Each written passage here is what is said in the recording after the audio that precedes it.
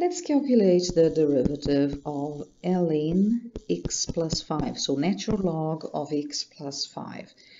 This is a composite function. We see the inner function is a linear x plus 5. The outer function is the natural log.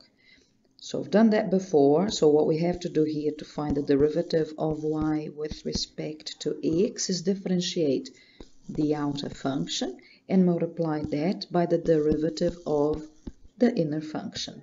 So the outer function is ln natural log of something. So the derivative is 1 over that something. So when I say that, is to remind you that we need to copy the full expression there was in brackets.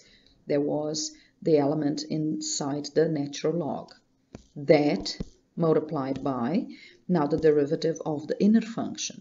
So the inner function is x plus 5. Derivative of x is just 1. We drop the x. Derivative of 5, a constant, is 0. So we don't need to write that, but it's good to just visualize it for now. Let's simplify this. The 0 can be dropped. Derivative of y with respect to x will be 1 over x plus 5 multiplied by 1. Well, that gives us exactly the same expression, 1 over x plus 5.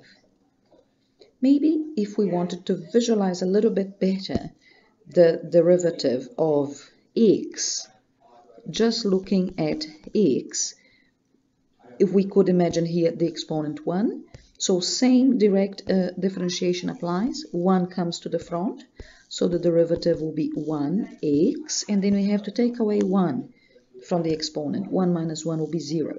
Then we know that anything to the 0, x to the 0, will be 1, and 1 times 1 is 1. Hence, the derivative of x being just 1.